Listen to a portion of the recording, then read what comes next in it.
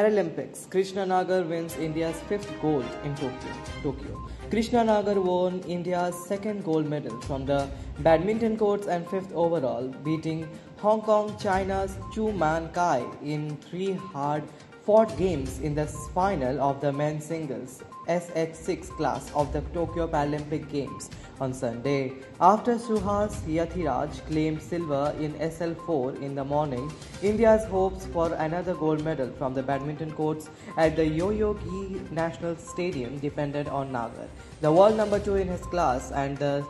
22-year-old from Jaipur did not disappoint as he played a superb aggressive game to prevail over Chu a 2-1 in 43 minutes.